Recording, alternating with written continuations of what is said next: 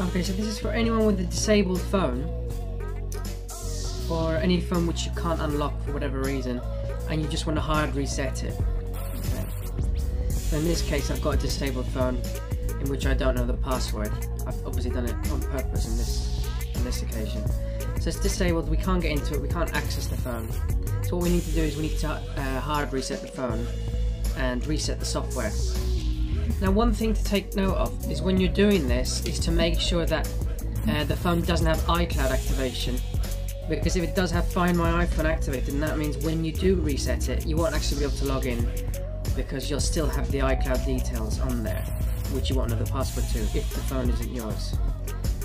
Okay, so that's for instance if you buy it second hand maybe off somebody, or you buy it at an auction or something like that, where you can't know for certain the previous history of the phone. So what we'll do is we'll actually power off the phone.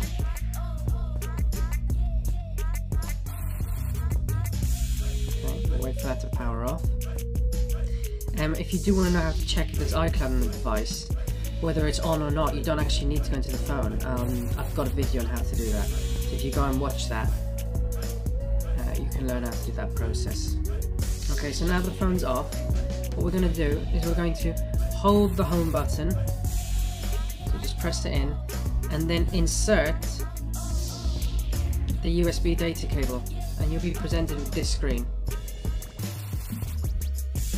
which is a connect to iTunes screen.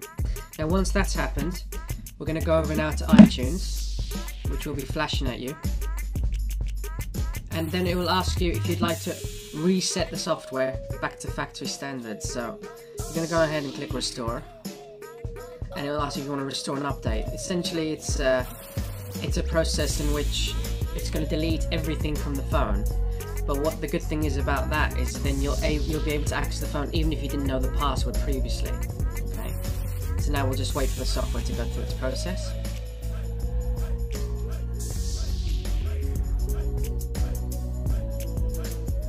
So iTunes has finished extracting the software, and now it's going to begin to install the software on the phone, and you're going to be presented with this screen. It basically resets itself, and then this screen will appear in which it's installing the software essentially. So we'll wait for that to finish. It will reset itself,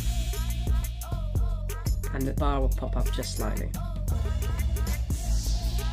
It pops up a little bit again, I'm not sure why it does this. But, you also need to go ahead and install whatever SIM card that you're locked to, whatever carrier you use. Then you're going to go ahead and reactivate the phone. You do need an internet connection also, Wi-Fi, or you can use cellular. You can go ahead and unplug now, no problem. Let's finish the process. I'll put a Vodafone SIM in this one, that's the one. Okay, so the phone's now restored. This is how it comes out of the box when it's new. So you can go ahead and select your country, and just follow the prompts. Go ahead with the setup.